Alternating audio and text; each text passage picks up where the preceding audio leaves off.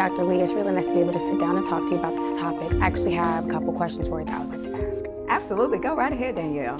Does the vaccine at all affect women's fertility? That's a really good question, and one that has come up quite often. And right now, when you look at the vaccine overall, almost 350 million people have received the vaccine, and over 200,000 of those were pregnant women. Right. So when you look at fertility, right now there's no scientific evidence that suggests that the vaccine affects male or female fertility. And the CDC recommends that anyone 12 and over, including pregnant women and people who are expecting to have children, get vaccinated. Now, does COVID itself cause any infertility? One of the main reasons we want to see people get vaccinated for COVID is because COVID can cause more severe illness in individuals, and we don't want them to get sick. And we know that COVID has also caused a lot of deaths in the United States and around the world. Will there be any more research going forward on, the effects of COVID and the vaccine on fertility and just the human body in general? Currently, scientists all around the globe, as well as in the United States, are continuing to conduct research on the COVID-19 vaccine. Research is very important and vital in making sure that the vaccine is the best thing for all individuals, and hoping that we can even get it to people who are under 12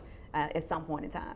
What are some things that you suggest for people that are nervous about getting the vaccine? Avoid social media by all means, because we know social media is controlled by individuals who may not have the facts. Go to reputable sources such as the CDC, the World Health Organization. There are a lot of organizations out there that are doing heavy research on the COVID-19 vaccine, and as well as COVID in general. Thank you so much for answering my questions today. Oh, you're so welcome.